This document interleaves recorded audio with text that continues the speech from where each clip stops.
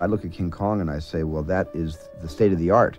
1933 was the state of the art. In between 1933 and today, there have not been any real advancements in special effects photography where you have to create a creature that doesn't really exist anymore.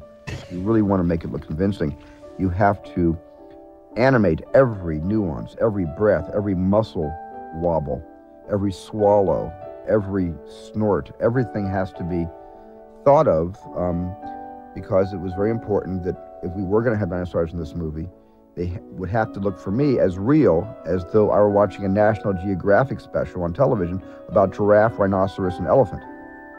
You know, and if it didn't look as real as a camera can photograph an elephant today, only in our case it's a dinosaur, then I didn't want to do it.